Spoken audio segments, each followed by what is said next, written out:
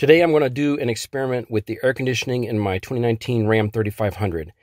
The purpose of the experiment is to figure out if the heater core is in any way interfering with the air conditioning and causing the temperature to go higher than it should be. And the way I'm going to conduct the experiment is I've got two digital thermometers here. Each thermometer has two probes.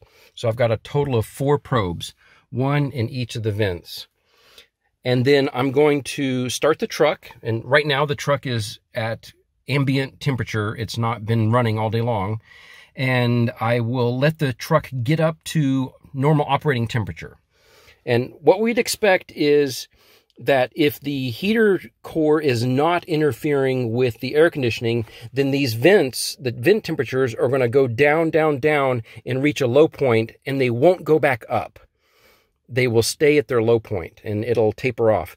But if the heater core is interfering with the coolant in any way, with the air conditioning in any way, then what we would expect is the vent temperature will reach a low, but as the coolant temperature rises, it's going to start to cause the air conditioning temperature to go up.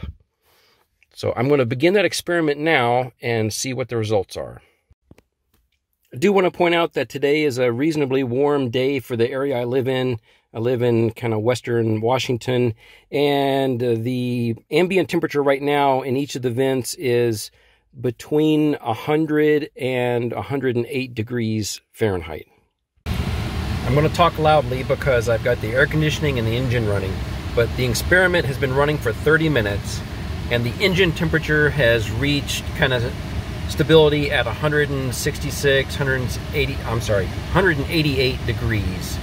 And it's not really going up minute over minute from that. My left vent temperature is currently 51.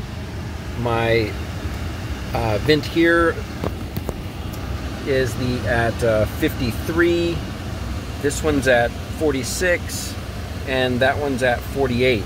And the interesting thing is these vent temperatures pretty quickly got to those temperatures and stayed there. They have not really gone back up as the engine temperature increased. They maybe this one here went up by 1 or 2 degrees. It reached a low of 50 and now it's at 53. So if the heater core is interfering with this vent here, then it maybe made it go up by 3 degrees. So what I'm going to do now is I'm going to go out and I'm going to close the valve that I put in the heater core loop to prevent coolant from running through the heater core and see if the temperature of this vent drops down back to 50. Here's the valve that I inserted in my heater core loop, and I just closed it. The truck's now been running for about 10 minutes with the heater core loop closed, and something really interesting happened. So this leftmost vent here has gone down 4 degrees in temperature. This vent here has gone down 7 degrees in temperature. It's 7 degrees cooler now. This one's gone down 2 degrees, and that one's gone down 2 degrees as well.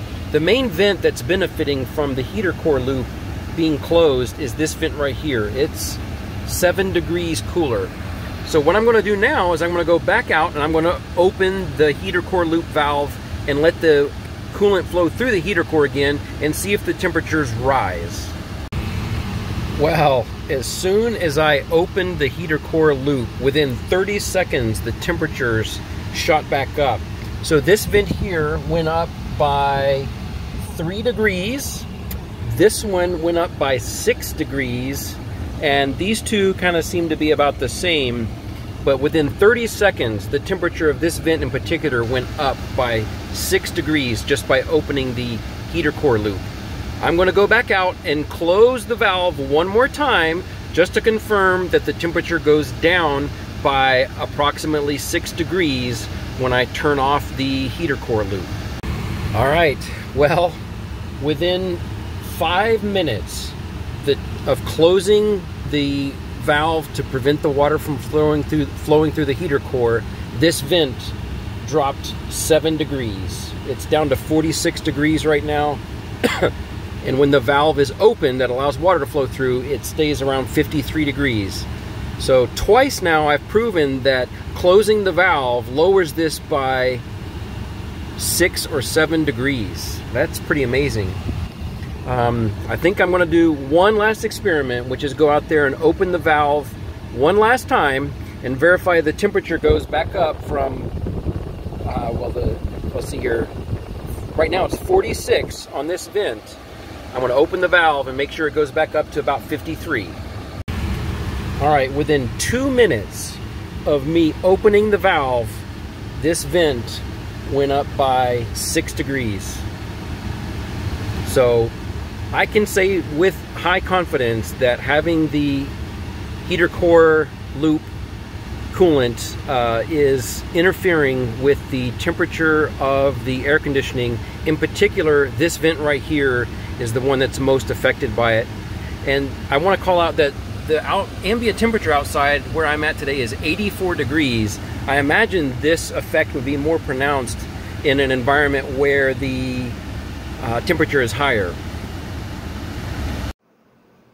In this chart, you can see that the temperatures had reached equilibrium by around 1200 seconds into the test. And then around 1700 seconds into the test, I went outside and I closed the valve that blocks the coolant that flows through the heater core, and the temperature immediately started to drop.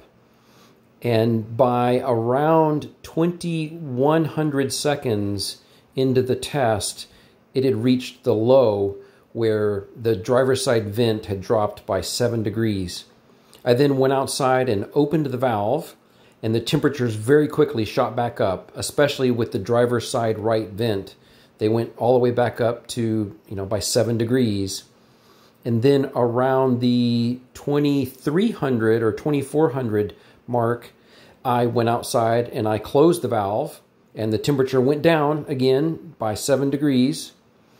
And then around the 2700 mark, I opened the valve and the temperatures went back up. So twice the temperature went down when closing the valve, and twice the temperature went up when opening the valve.